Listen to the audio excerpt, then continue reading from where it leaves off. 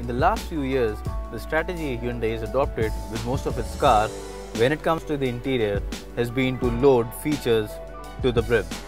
The Creta is no different. If you look at the overall cabin, I find the overall quality to be right up there when you talk about the segment quality. In terms of features, again, the Creta is well specced out. You've got this touch screen, the infotainment screen. It offers you navigation. You can also access all kinds of connectivity in the form of Bluetooth, radio, your aux, USB. All of that is present. It's got climate control. Apart from that, if I have to talk about the space and the overall seating, the space again is pretty much quite a lot. If I talk about the headroom, again, not a problem at all. The seats themselves are pretty good, although I feel the side bolstering could have been a little better. It's not really bad, but then again, it's not really up there. The comfort in the seats is good, however, the under thigh support is again good. In terms of packaging, in terms of ergonomics, again the cabin is good. Everything is well within reach for the driver. And if you talk about this space, your cubby holders and all, you can see I have this 1 liter bottle. You have space for 2 of these.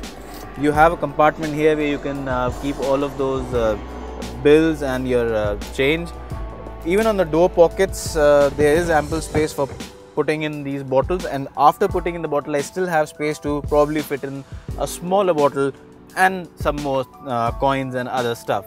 So overall, from a comfort and convenience perspective, the Creta is right up there when you talk about features. From a driver's perspective, again, very well sorted. The ergonomics are good.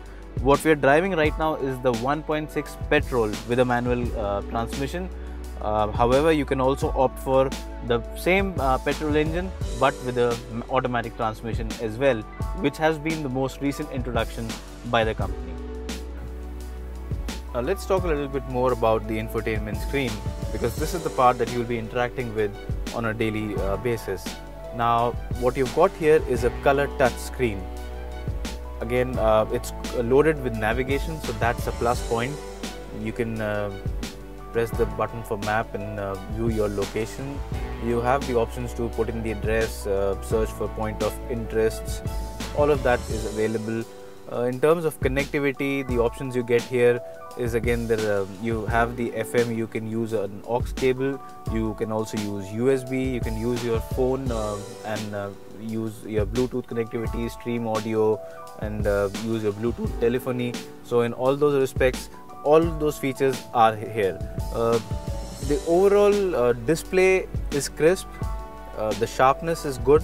The only slight negative with this unit is that the input time, the overall response time is a little bit slow. So when you really press something, there is a little bit of hesitation. There's a small amount of lag before the end result really comes onto the screen.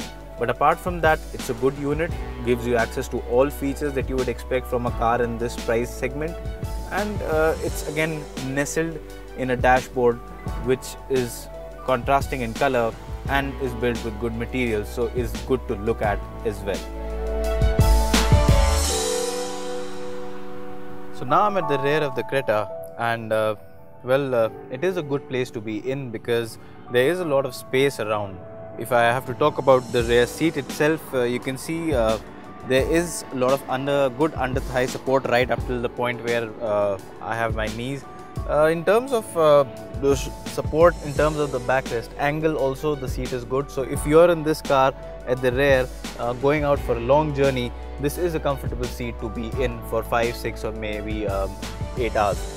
Now even in terms of headroom, again you can see there's a lot of space. So even if someone say 5'10" or 6 feet tall were to sit in this seat, again there wouldn't be any problem of head clearance.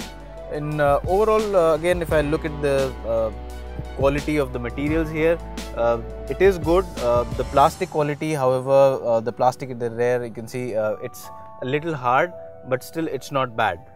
You've also got these rear AC vents, so it helps cool down the cabin quicker on those hot days. You've got a 12-volt socket here, so you can keep your devices charged.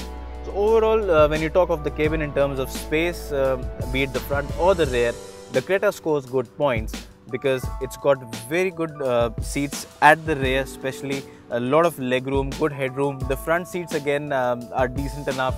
If you talk about the ergonomics at the front for the driver, they're well sorted. So overall, from us, the Creta gets a thumbs up from the cabin perspective.